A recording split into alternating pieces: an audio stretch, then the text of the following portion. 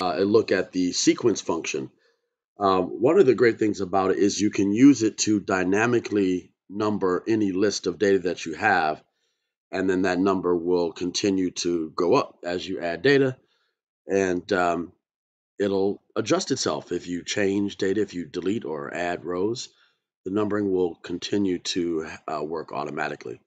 So in this scenario, I've got a list of names, and I want to create an ID number. So I'm going to insert a column to the left. I'll right-click on column A and choose Insert, and then we'll call this column simply ID. Now, let's say I want the ID numbers to start at 100, and I want them to go up by 10. So I want Courtney to be 100, Linda to be 110, so on and so forth. So I'm going to use the sequence function here. I'm going to say equals sequence.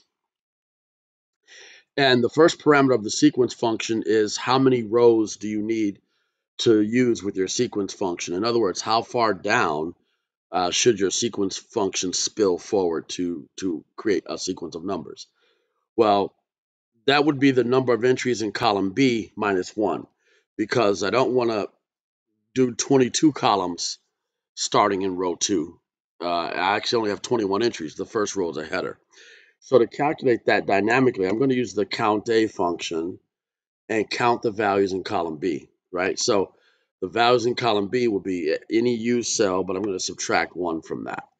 So the count of column B minus 1, and then comma, the number of columns, the default is 1. In other words, I only need 1 column of numbers. I'll put the 1 in there to illustrate that.